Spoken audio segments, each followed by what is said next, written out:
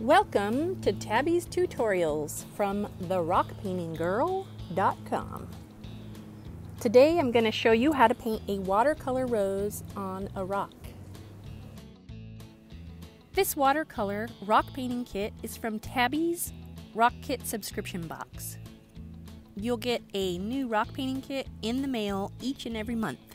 We always have a lot of fun in the Rock Kit Club, so go to therockpaintinggirl.com to learn more.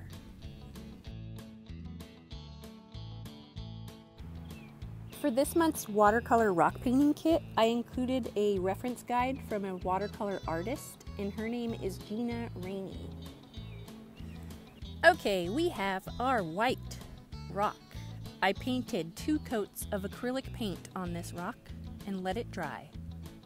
Next, I'm taking the red watercolor paint and I drew a tiny little circle in the middle of the rock, and I'm going to continue to make little half circles around the middle circle. And you're going to want to make sure that your paint has a lot of red watercolor paint on there. You do have to dip it quite a bit. But as you can see, it's starting to look like the middle of a rose. So you're going to continue just making half circles around the little circle.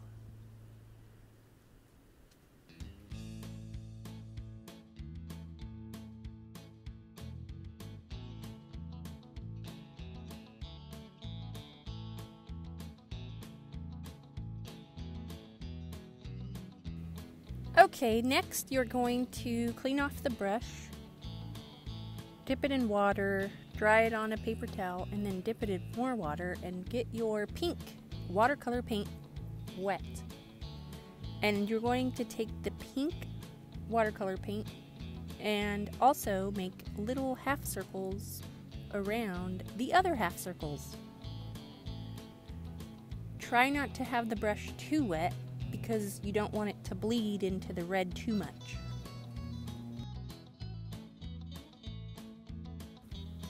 As you can see, I continue to make half circles around the red portion and the pink of the rose. And as you move out further away from the little red circle, you'll want to push a little bit harder on your brush so that your strokes are a little bit wider, so that it starts looking like petals.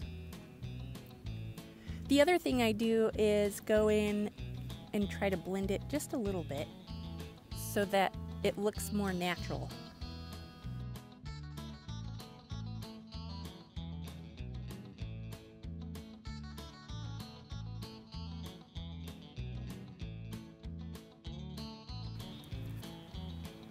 Once your rose starts developing after making multiple half circles and it starts to resemble a rose, you can go back in and define it with the red and the pink. I'm going in right here with the red and just defining the rose a little bit more.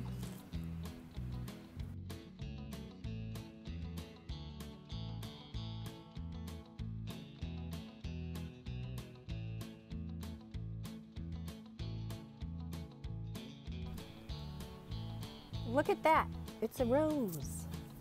So next we're going to take the green paint and we're going to make leaves coming out from the rose.